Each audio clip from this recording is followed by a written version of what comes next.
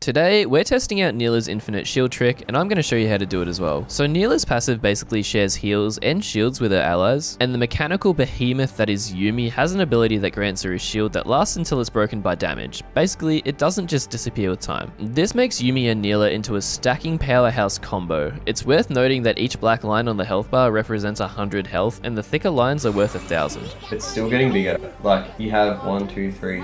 You have 3,500 health worth as a 1,400 HP champion. It is insane. Obviously, it's going to be a rare scenario to get to this high of a shield in a real game, but it's still a fun concept, so let me know in the comments below if you're going to try this and what's the highest number that you can get the shield to.